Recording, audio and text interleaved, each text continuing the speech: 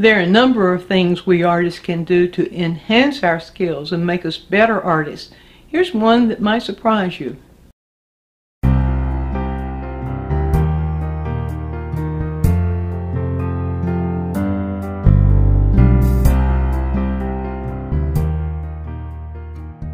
The skill is called Zen Drawing, Z-E-N, drawing. It's a way of drawing where you're not looking at your paper or where you're making the marks. Rather, you're feeling the image on the paper. You see where the Zen comes from? So we incorporate not just our sense of sight into this method of drawing, but also our sense of touch and our sense of feeling, our sense of perception. It's a wonderful way to get to know nature up close. You'll discover things, well, not just in nature, but whatever your subject matter is. Using the Zen drawing approach, you'll discover things you never knew were there.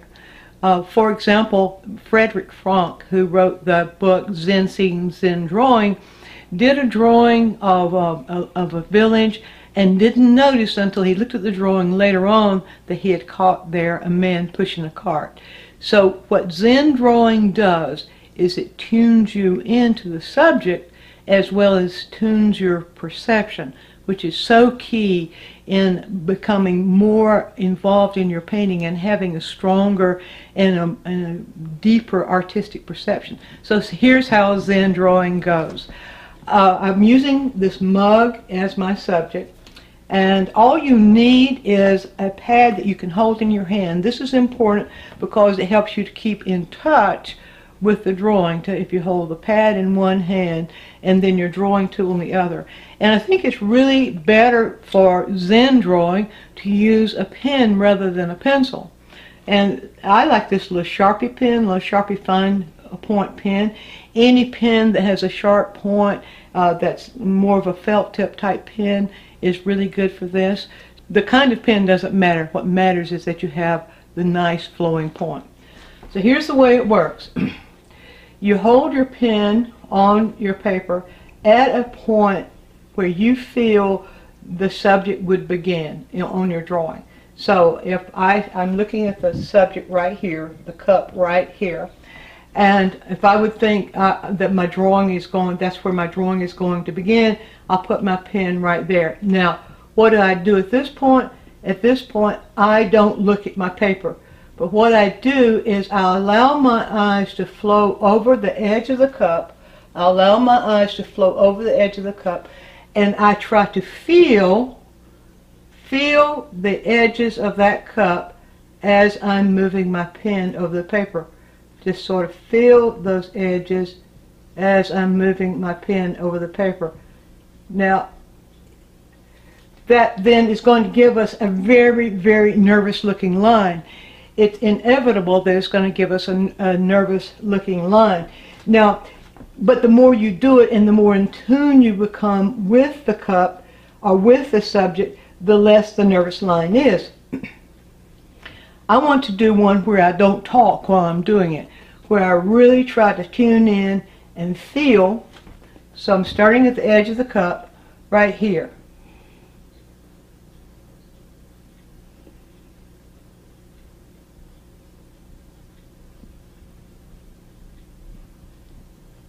There I get more of the sense of the feeling of the cup. The line is still kind of wobbly, but that's not important. What's important is that I actually feel what the edge of that cup feels like. Now, if the wobbly line bothers you, it's inevitable when you're having the point of the pencil touching a point of the pen touching your paper, it's inevitable that your line is going to be wobbly. If that bothers you, then allow your little finger to brace against the paper and try it again. Now, let me just turn over the paper like this and show you. Now this time, my little finger is going to feel the edge of the cup with me. So, and by the way, don't allow your eyes to look at the paper while you're doing this. So it's a good idea to hold it down like this. And let me see if I can get it out here so that you can see it. It's a good idea to hold it down.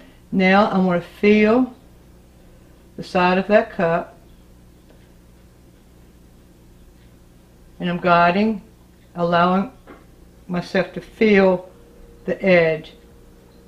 I'll stop when the direction turns and allow myself to feel the bottom, and so on. You see, that time I got a less nervous line as I moved down the side of the cup, and even though you couldn't see, I was not looking at the paper, I was feeling how it felt. It is important that you try to keep it as much out of your vision as you can. It's what happens to us when we're drawing.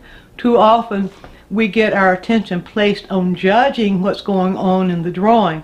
So we'll make a mark and we'll look at it and say, oh, that's not right. Or we begin to struggle and begin to kind of sweat and not enjoy what we're doing. Thing is, if you don't see what you're doing, but you experience having the feeling of your pen following the line, you actually feel on the paper, you feel the edge of whatever the subject is on the paper as the pen flows along and as your eyes are moving along the edge of whatever the subject is. Now, one thing here. One experience at anything has practically no value. When you're practicing any drawing skill, or when you're doing things to enhance yourself as an artist, it needs to be a constant thing, many, many, many times. So let me suggest to you that you practice Zen drawing for at least 5 or 10 minutes a day, and if you will do that for, say, over a month period of time, I bet you will be totally surprised at how your painting skills will improve, or even if you're a sculptor or working in any other medium, you're going to see that you have a much stronger and deeper perception of your subject than you did before. If you found this quick tip helpful, you might also browse our instructional videos. They're full length, found at DianneMize.com. They're available in downloads and DVDs. Numerous selections. Give it a try. And there's your quick tip.